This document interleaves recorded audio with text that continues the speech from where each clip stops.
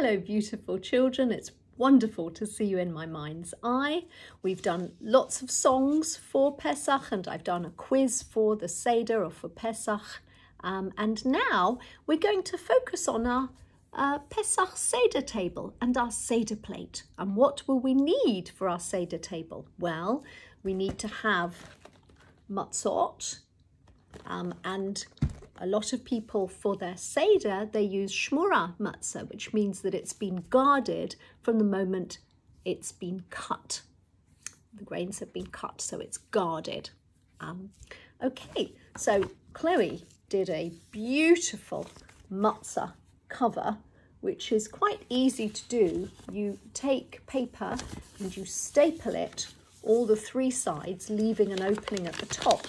And you need one piece of paper, 2, 3, 4.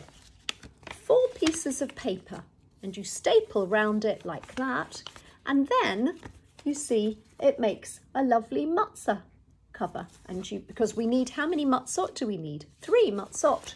One can go in there, and another one can go in there, and then another one can go in there. So you have 3 places for matzah. And maybe mummies and daddies have a beautiful one for Pesach. Who knows, to put the matzot in. You also might want to have, Chloe did this when she was very young, you might want to decorate a pillowcase. You found me, afikoman, with a picture. This one was done by Chloe. I don't know if you can see it. There we go. It's a very big pillow cover and it's great fun.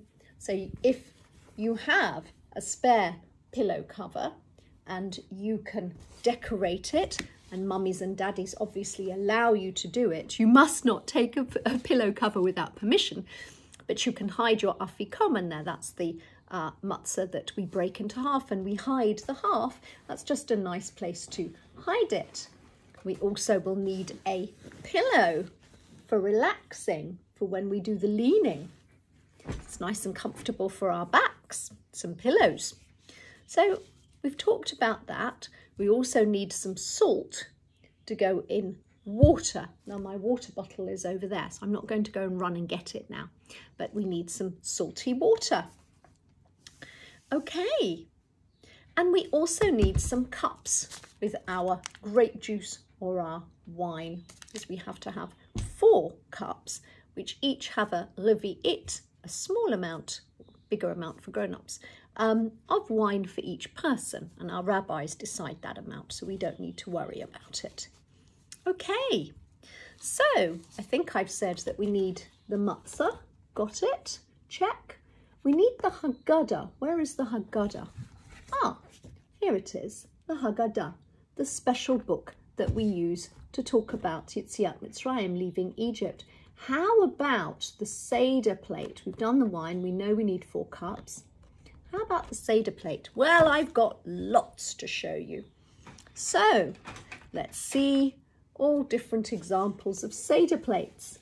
Here's one. It's a nice, simple, easy plastic one that children can use, or maybe mummies and daddies will use, so it's easier for people to access and look at. Well, let's look at the maror. What am I going to use for maror? Well, here it is. Some people use very, very, very sharp horseradish for the maror. Maror, bitter herbs. We need 2 kazetim. We need 2 portions of maror per person. 1 to fulfill the mitzvah of maror, and a second kazayis for the korech, when we have it with the matzah and maror sandwich. Obviously not bread, it's matzah.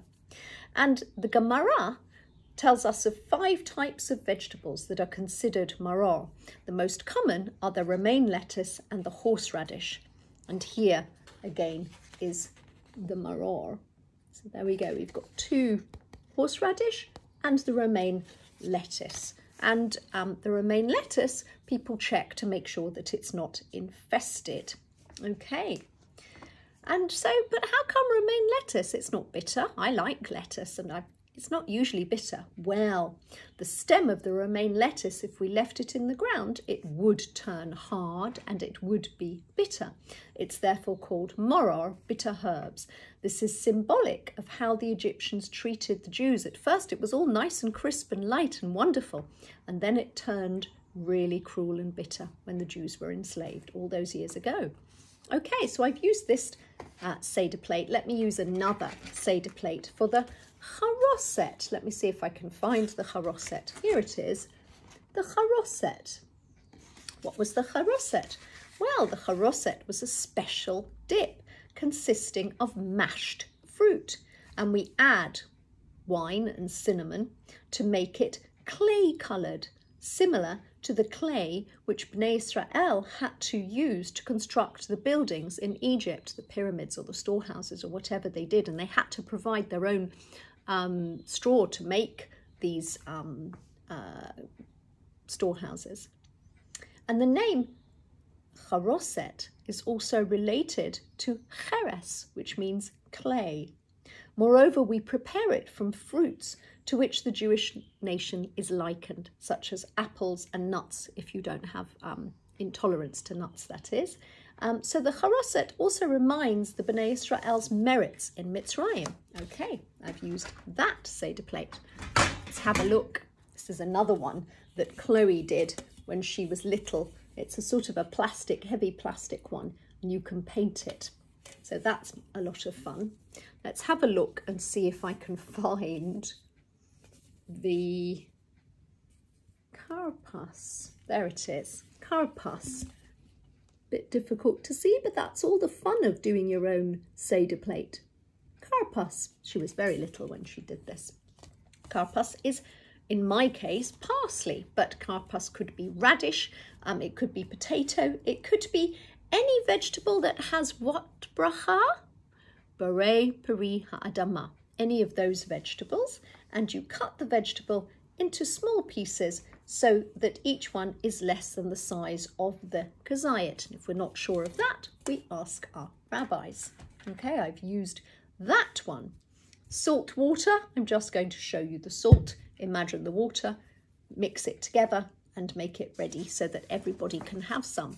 Okay, what else can I use? Well, I'm looking for my zo'ah.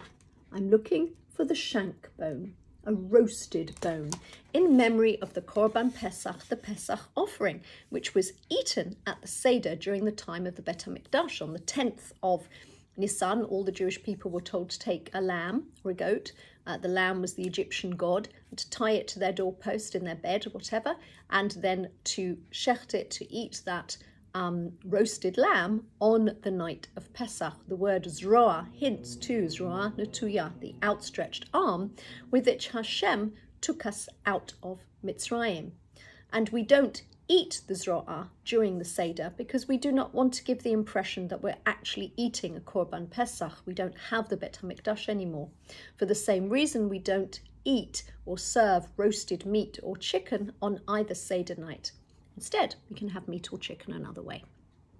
Okay, and how about the beitzah? The last thing, the beitzah. What's that for? Well, in previous videos, I've explained it was for the Korban Chagiga, the hard-boiled egg, for the festival offering. The meat of that offering was eaten by each family at night before they ate the Korban Pesach. Goodness, a lot of eating during the time of the Bet HaMikdash. Okay, let's see if we can remember all the bits of the Seder plate. Are you ready? So I'm going to call the shank bone. Do you remember what the shank bone was called in Hebrew? It was called the zroa, the shank bone. And I'm going to put that where it belongs. Done. I'm going to call the parsley. It could be potato, could be a radish, any vegetable that's got berei pri hadama. Here it is. Here's the karpas dipped in the salty water, and put it down. I'm going to call the egg. Here it is, the beitzah, which was to commemorate the Korban Chagiga, which was eaten before the Korban Pesach, and it was an extra Korban because it was Yom Tov. stuck it down. Here you go. I'm going to call the bitter herbs. And there is 2 types. I've got my horseradish, 1 type, and I've got my romaine lettuce, the other type, maror and chazeret, whichever way round you want it.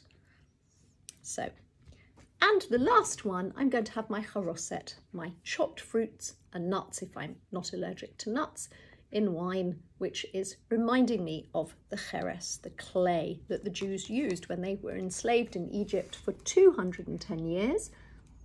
They got out early, we count it from when Yitzchak was born, and here is my Seder plate. Okay, I hope you've enjoyed learning about the Seder table and the Seder plate.